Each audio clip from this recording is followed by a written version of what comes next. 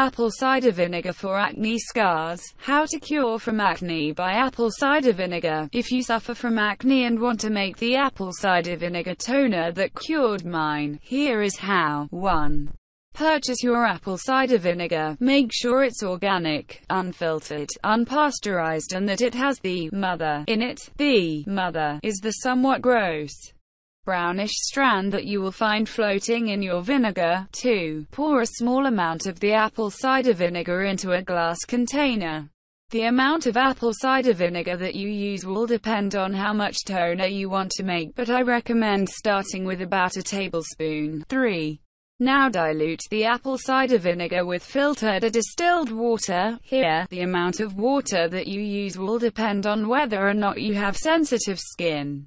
A ratio of 1 part apple cider vinegar to 2 or 3 parts water is most common, but if you have sensitive skin, you'll want to use a little more water. You may have to play around with the ratio of your toner a bit, but once you find what works best for your skin, it will be worth it. 4. To use your apple cider vinegar toner.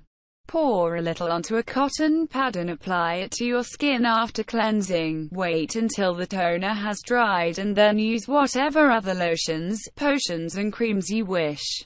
Do this twice a day or any time you wash your face. Will this toner fill work for every person and every kind of acne? Of course not, but if you've tried everything else, this natural, organic apple cider vinegar toner may be what your skin has been waiting for.